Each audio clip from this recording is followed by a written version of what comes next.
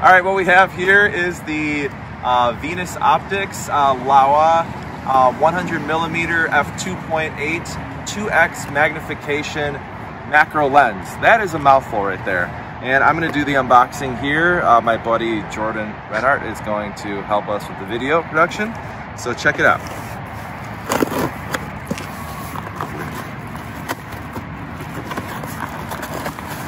You know, Hanukkah came early. Can never open a box. Yes. All right. Let's see how this looks. Bam! Oh shit. Venus. And this is this one specifically has the FE mount because we're both Sony shooters. So let's see how this is here. Nice. Nice. Ooh, fine package.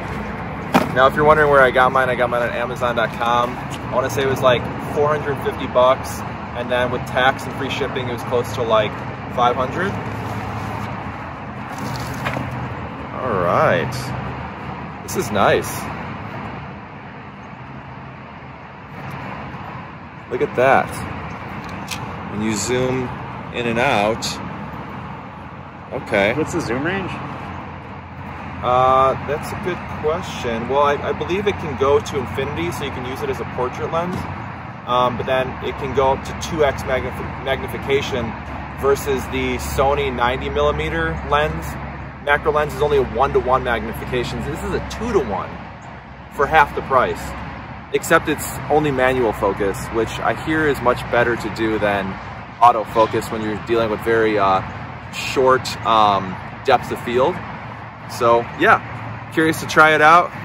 Look at this puppy. This feels solid. This is all metal construction. And there's bugs flying in my ears. Bam.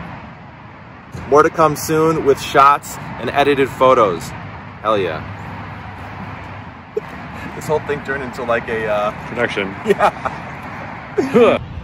So today while I'm playing around, I'm going to be using the Sony a7R II, the R2 wireless transmitter by Flashpoint, and then the V860 2S, which is actually by Godox. It still works. It's the same company, just rebranded. And it's just a speed light with a MagMod diffuser on there, just to soften some of the light.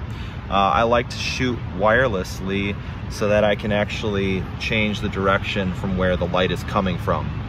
And yeah, just follow along. And I really have never used this, so I don't know completely what I'm doing, but it should be fun. I like the design of this right here. Looks really cool. It might look cool while it's composed in the frame of my camera.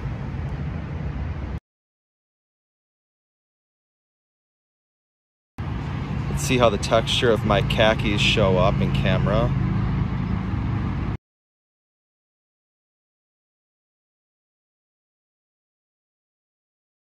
Here we have a cigarette bud that I put on this park bench.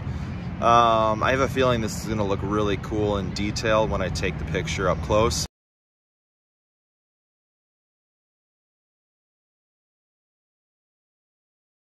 So I found a spot under this tree. There's just some nice shadows, and I don't know what this thing is right here, but it almost looks like a little branch suspended in the air by some webs. Here, I'll turn the camera around so you can see. See that? Now check this out. So nobody really thinks to shoot a portrait of an outdoor garbage can, but I'm looking at it at a much closer level, and I'm thinking, how cool would this plastic with condensation look at the macro photography level? So I set the lens at 2:1 magnification. I aim the light to the left and take a look at the results.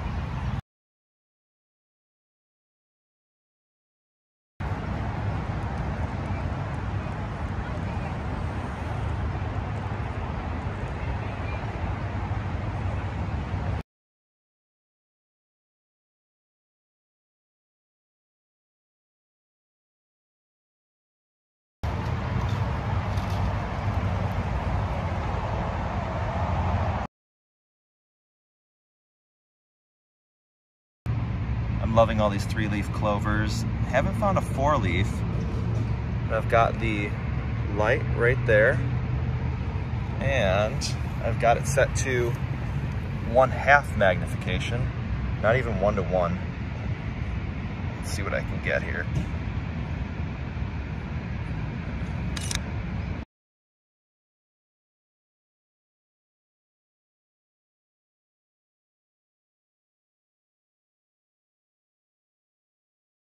Okay, so what's my conclusion after using the Laowa 2x magnification 100 macro f2.8 lens?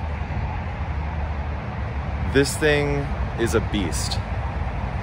In my opinion, this thing is awesome for the money.